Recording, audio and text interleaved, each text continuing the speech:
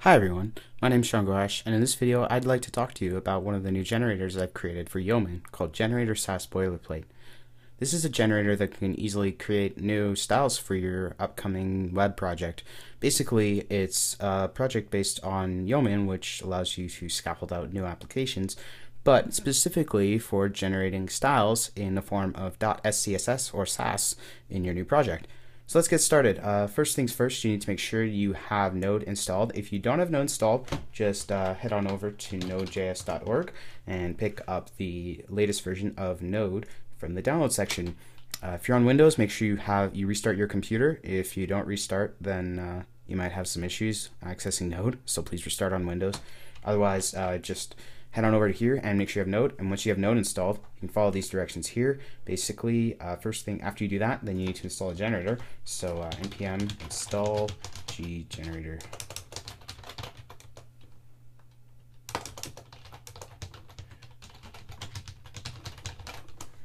Once you do that, it'll grab the latest version of the generator and install it globally. That's why you need the -g there, so you can scaffold out applications on any folder you want.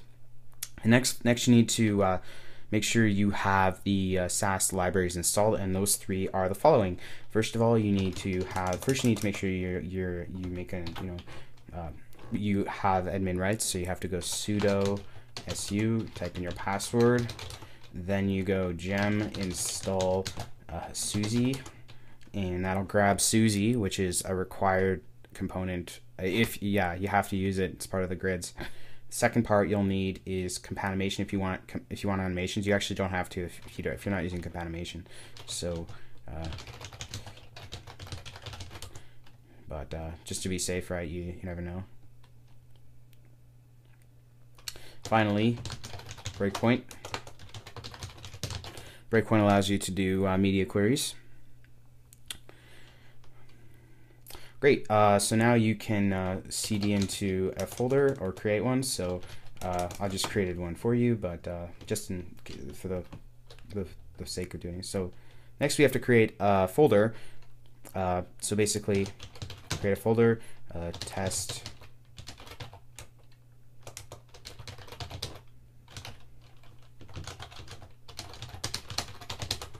Once you do that, go ahead and go to Yo.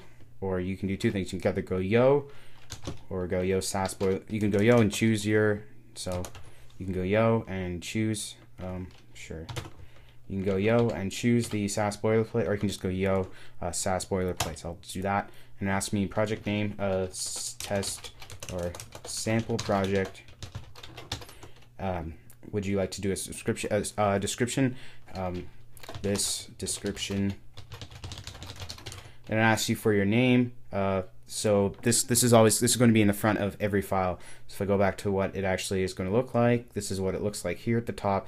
You get your author, you get your www URL, your GitHub, and your Twitter, as well as copyright and other information. So I go back, let's keep it that way.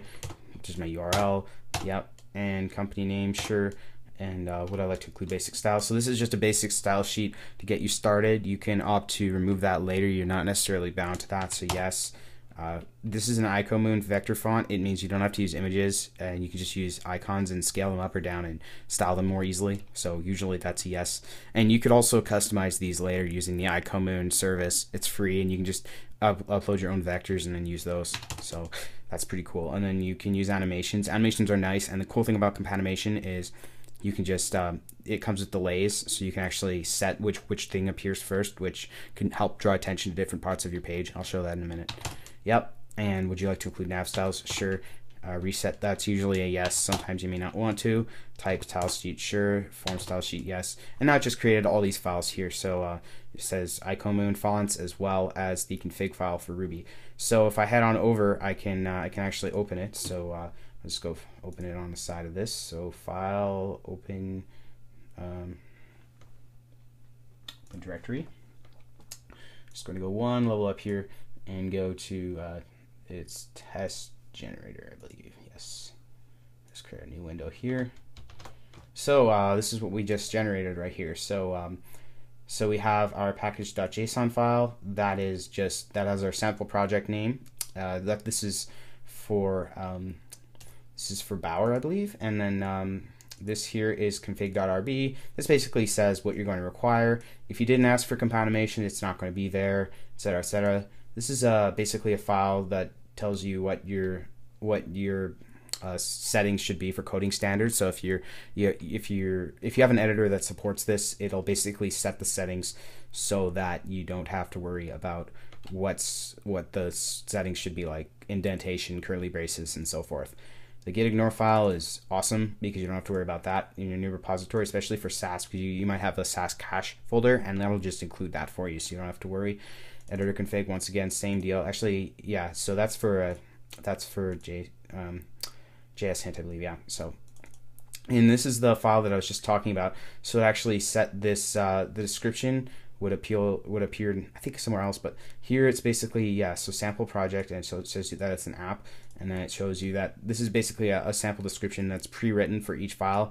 I decided to do that instead of having the description at the very top, because that's kind of not explicit enough as having a direct explanation of what the project, what the file does. So for example, this is all styles in the file, and you can see all the imports. This is like the base file. And then these are just partials, so it's not going to compile those files because you have an underscore prepended to the file name.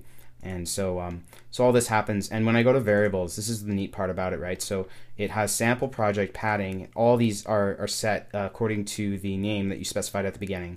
So this is really nice. You don't have to worry about other variables conflicting with your own style sheet when you create it. This is great, right? You don't have to worry about all those defaults that, for example, might be set.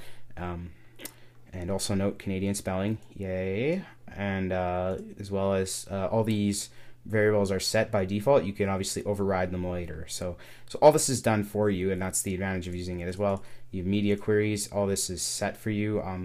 We use a grid system based on the what's it called? Basically, you have 2 call, 3 call, 4 call, etc., so forth. So that's what the grids is here.